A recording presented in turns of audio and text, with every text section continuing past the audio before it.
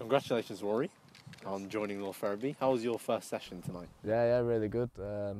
Lads were right tonight. I think they got run quite a bit. I don't think they've been run like that before, but I think they got a bit of a shock. And I've trained with the keepers today, and it's been good. So, Rory, tell us a bit about yourself then, your previous history in football. Well, been at Hull since I was 12. Went to Gainsborough with Hausch 2 years ago in Conference North. Played 14 games. Really enjoyed it.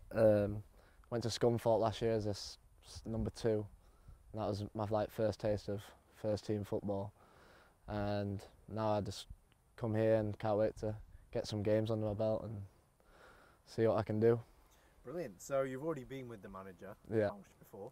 How will his philosophies help you and the team in this league? Yeah, he'll help the whole team. He's a really good man manager. He's really good with all the lads. He lets you play, gives you a chance, and he's he's not bothered about you making mistakes. He wants you to go out and express yourself, and he's a good manager. Tactically, he's good. He knows what he's doing. He knows he's been around the game for a long time. So, just looking forward to working back under him again. Brilliant. So the fixtures are out tomorrow. Fans are excited. How excited are you about some of the teams that you'll be coming up against? Yeah, very excited. I'm a York lad, so I'm looking for the York away one, so all my family can come to that one. So some big teams in the conference this year, and can't wait to see who we get. First game of the season.